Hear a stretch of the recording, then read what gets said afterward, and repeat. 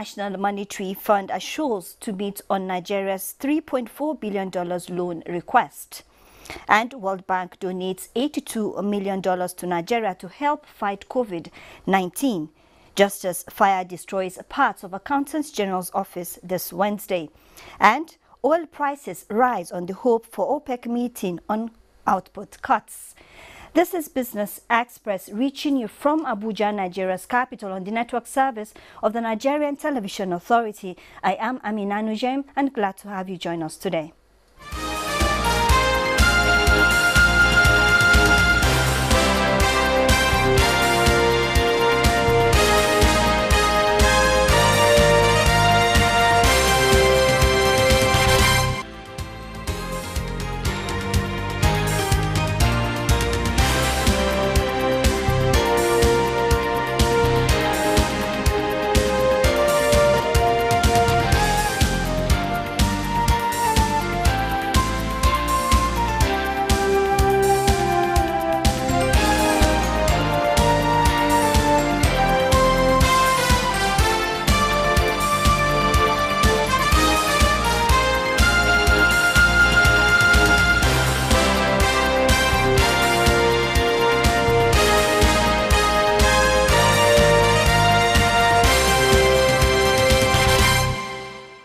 Fire burnt down parts of the Treasury building housing the office of the Accountant General of the Federation at the early hours this Wednesday. Minister of State Budget and National Planning Clement Agba visited the building while the fire was being curtailed, said no serious damage was done to the Treasury House. About 10 minutes past 10 this morning, and they responded within 4 minutes with 3 fire trucks. However, there was a little bit of difficulty in getting inside the building because they thought they should fight the fire both from outside and then from inside. But they eventually broke inside to fight the fire, and when they saw the extent of it, they called for help. And altogether, 25 fire trucks were used to fight the fire. And within 35 minutes, the fire was put under control. We have gone around the rooms, the offices where the fires are affected. And I'm glad to report to you that our data center, where all our records are kept, they are fully intact. There is no destruction, so we haven't lost any record. I also should remind you that for a while now we have really gone digital. So yet we have some documents that are kept manually, but a lot of what we do is online. And even if the data center were to be affected, we have a backup center that is outside of Abuja for recovery in the event that we lose the data center. The only thing that has happened to the data center is the exterior, where we have the cooling, that's the cooling unit at the back, to make, because the data center always have to be cool. And the International Monetary Fund, IMF, has promised swift attention to Nigeria's request for a $3.4 billion credit facility in support of its fight against the deadly coronavirus pandemic. The managing director of the IMF, Kristalina Georgieva, noted that the impact of the pandemic, which has threatened the Nigerian economy as a result of the shocks associated with sharp falls in international crude oil prices. The IMF also noted the various interventions adopted by the Buhari administration to contain the spread of the virus and its impact on the economy. Following the outbreak of the virus, also known as COVID-19, crude oil prices was drastically forced down to about $30 per barrel. And as a result, the Nigerian government reviewed the underpinning projection for the year. The Minister of Finance, Budget and National Planning, Zainab Ahmed, says With projected oil revenue significantly affected, the Nigerian government was compelled to revise the benchmark oil price for 2020 from $57 per barrel to $30. She said government resolved to adjust downward its non-oil revenue projections, including various tax and customs receipts, as well as proceeds from the privatization exercise. And in a related development, the World Bank says it is donating $82 million to strengthen Nigeria's public health in response to the COVID-19 pandemic. The development was disclosed in a statement released by the World Bank Group. Nigeria was excluded from the first set of beneficiaries of the World Bank COVID-19 Emergency Health Support Program, which was inaugurated last week following approval by the bank's Board of Executive Directors. The emergency support program is aimed at strengthening developing countries' response. Meanwhile, oil bounced back on Wednesday with oil crude jumping over $1, lifted by hopes that a meeting between OPEC members and allied producers on Thursday will trigger output cuts to shore up prices that have crumbled amid the coronavirus pandemic. Brent crude was put at 57 cents or 2.4% at $32.62 per barrel in early trading after falling 3.6% on Tuesday. U.S. West Texas Intermediate crude rose $1.30 to $24.93 to a barrel after dropping 9.4% in the previous session. Saudi Arabia, OPEC member countries and Russia are likely to agree to cut oil output, but that accord would be dependent on whether the United States would go along with the cuts. And still talking commodities, world food prices declined in March, driven mostly by demand-side contradictions linked to the effects of the COVID-19 pandemic and the drop in global oil prices as governments roll out measures to respond to the crisis. This was in a statement released by the Food and Agriculture Organization of the United Nations. Meanwhile, prices of staple grains, rice and wheat have gained recently as coronavirus outbreak is limiting labor availability and prompting countries to stockpile even though overall supplies are ample. Let's see how commodities are faring.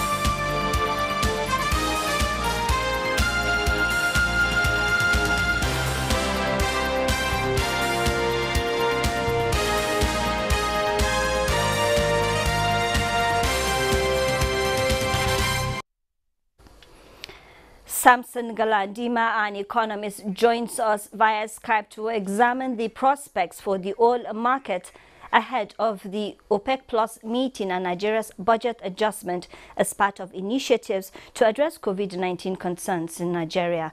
Hello, Mr. Samson. Hello, Amina. I hope you are staying safe. Of course, thanks for asking. Now, let's start the conversation this way. Saudi Arabia, OPEC members and Russia are meeting on Thursday via video conferencing to discuss possible production cuts. Do you see this likely happening? Well, Russia and Saudi Arabia have been engaged in a game of chicken because Saudi Arabia wanted cuts in supply in the production of oil so as to prop up the prices on the international market. Unfortunately, Russia was not willing to cut the supply, and Saudi Arabia decided to flood the international oil market with so much oil so as to ensure that they don't lose market share. The fear of Saudi Arabia is that if they cut supply, they may eventually lose market share, and when they lose market share, they are going to lose their power, they are going to lose their leverage on the international market. Okay, now let's talk about concerns. So whether the United States is going to join in. Do you see them cooperating with OPEC? I think it's in the best interest of the United States to join. OPEC alone has realized that it's impossible to prop up global oil prices. That's why they invited countries like Russia, which they call the oil plus. And even with Russia, they are limited and they need the Americans. The American shale oil industry is being pummeled by the cratering of the international oil price. So that too, it serves the interest of the Americans to join, and I think they will likely join. Trump had to talk to Saudi Arabia, to the Crown Prince, to ensure that this meeting is called. So if OPEC Plus or OPEC Plus will need the Americans to join, I'm sure they will gladly join because it's also in their own best interest to do so. Okay, the OPEC Plus, they had a meeting in early March talking about cutting outputs. And there are speculations that this particular meeting is likely going to be more successful than the one held in March. Do you agree with that? Yes, I think so because when the last time they met, the price of oil on the national market had not this, but wasn't this low. It has gotten worse from that time to now. And then it was basically between OPEC and Russia. Now the Americans are involved. So it's likely going to yield some results now because so many parties are involved. So many parties have realized that by flooding the international oil market with oil, everybody stands to lose. So everybody, I'm sure, will try to see if they can rescue the situation. Well, you did make mention of how volatile the market is.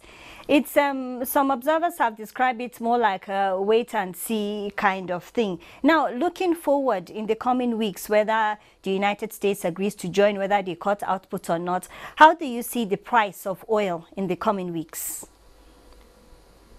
Depending on the outcome of this meeting, if the outcome is really favorable in the sense that they are going to cut supplies, they are going to cut output, prices will likely go up.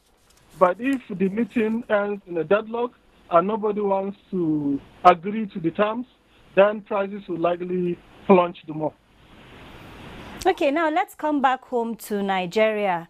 The federal government is talking about a stimulus plan. What do you make of this, the decision to cut output and cap rates at $30 per barrel? Well, I think Nigeria has no choice. They are compelled. Nigeria is compelled by the circumstances beyond its control. We are so much dependent on oil, and it's not good. It's a serious albatross around our neck. We need to diversify our economy. We have been paying lip service to the diversification of the Nigerian economy. And I think this should be a clarion call. This should make the Nigerian government and possibly the population to sit up and realize that dependence on oil is a big minus for us.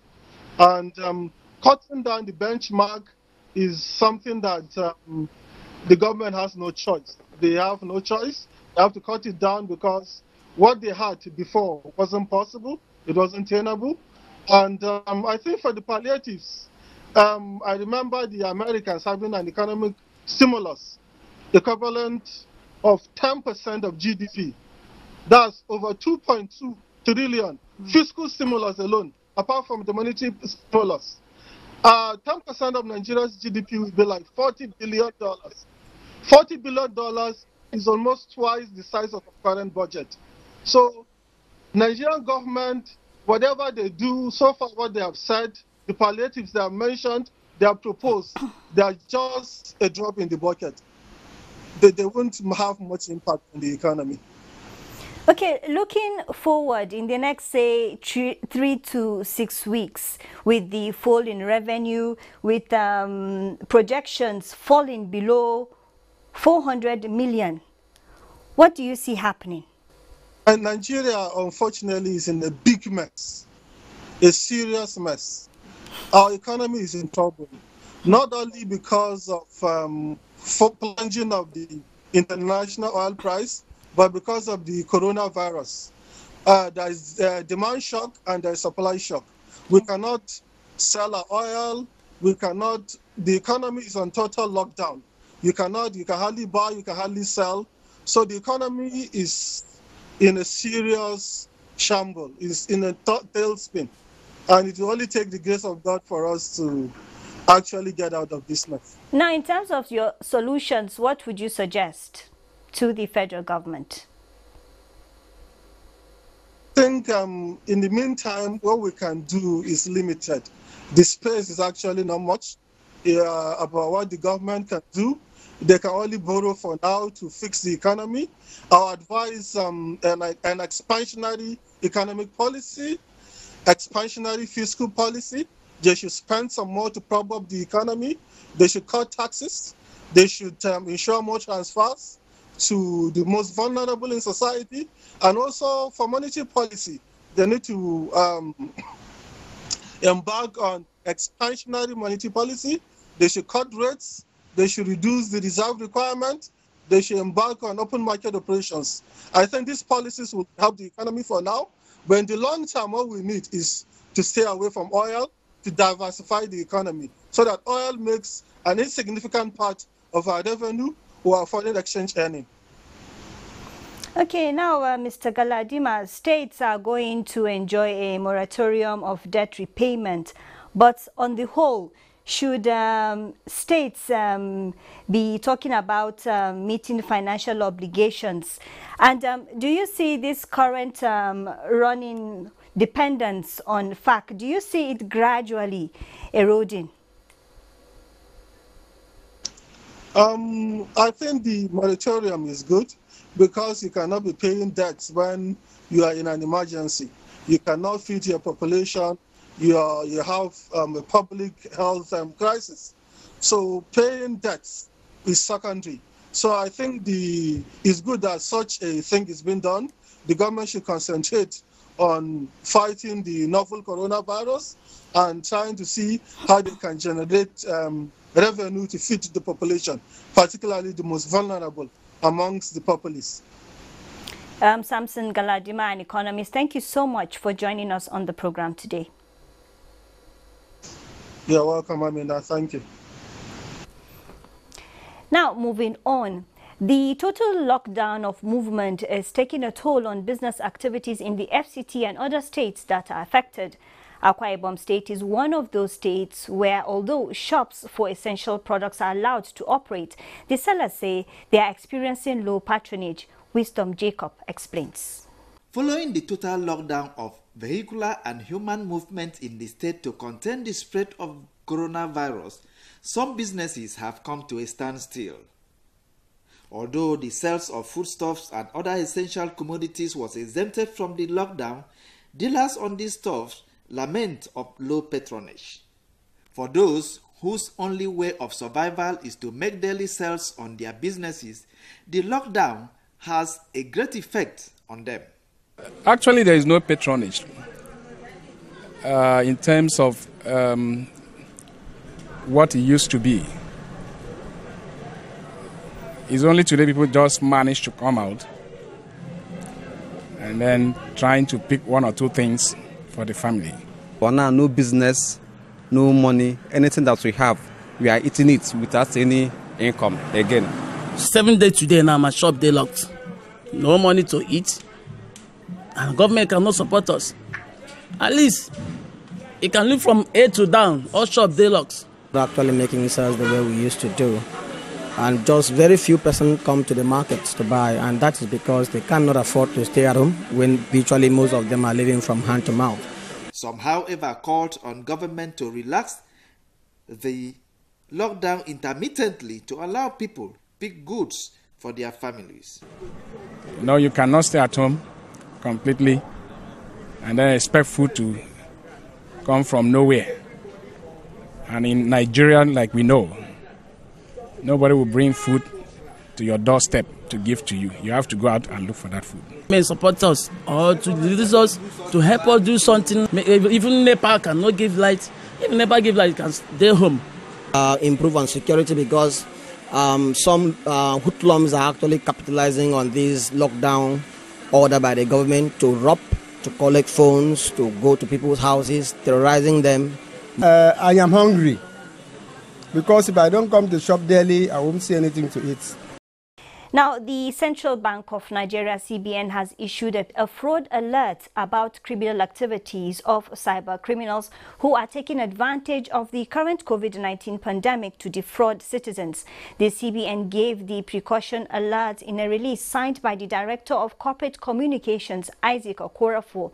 The statement advised bank customers and the general public to take precaution and avoid downloading mobile apps for unknown trusted sources, get relief package information and other information from trusted media sources, and beware of phone calls or emails not from trusted sources. European markets decline as hopes of imminent coronavirus recovery fade, and some European countries are set to lift coronavirus lockdown measures. Benny Adams has a summary of activities on global stock market. European stocks fell Wednesday as coronavirus worries weigh over investors, and a meeting of finance ministers failed to reach an agreement to fight the crisis. The French CAC 40 dropped 1.79% after the Bank of France reportedly predicted a massive slump in activity in the first quarter. The German DAX declined 0.73%, while the FTSE dropped by 1.41%. Meanwhile, in the U.S., stock futures moved in and out of positive territory. The Dow Jones Industrial Average Futures declined 1.12% to 22,653 basis points. The S&P 500 down 0.16%, as well as the Nasdaq down 0.33%. Asian shares were mostly lower, gyrating in early Wednesday trading amid uncertainty over the coronavirus outbreak, which continues to claim more lives around the world. Japan's Nikkei 225 inched up plus 2.13% in morning trading, while Hong Kong's Hang Seng dips minus 1.17%, declining 1%, as well as the Shanghai Composite posting minus 0.19%, dipping 0.3%. Back home in Africa, the equities market was mostly dominated by the bears. The South Africa JSE, Africa Top 40, Kenya's Nairobi All Share Index, and Namibia Overall Index were all in negative territory. Tunisia Tun Index show an advancement of 0.56%, while Ghana GSE Composite Index stood at 2,119.40. Business Express will take a short break, after which we will return.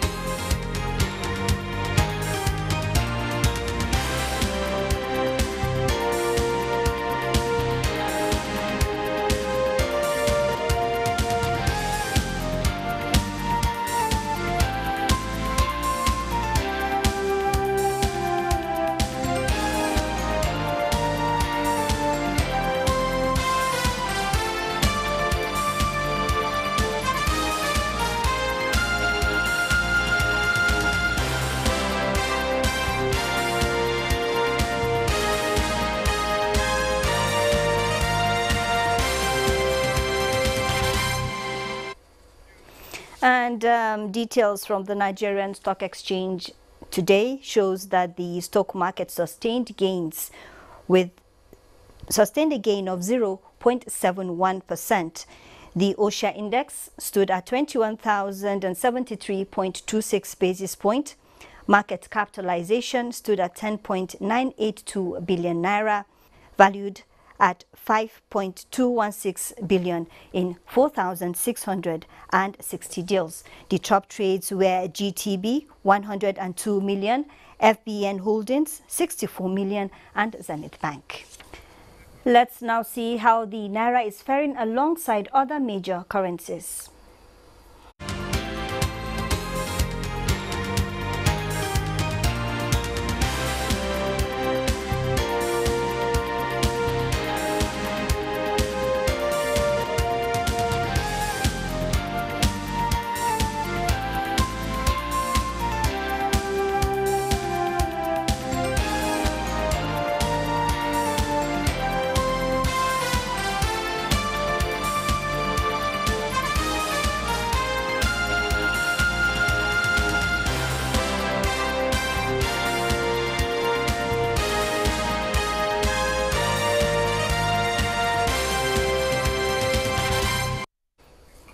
And this is the point where we end this edition of Business Express. We value your feedback, so keep the comments, observations and suggestions coming.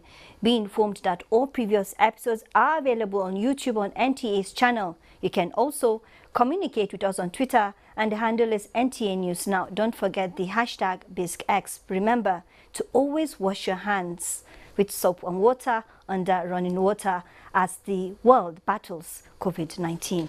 Business Express returns on Friday. I am Amina Nujaim. Thank you for your time.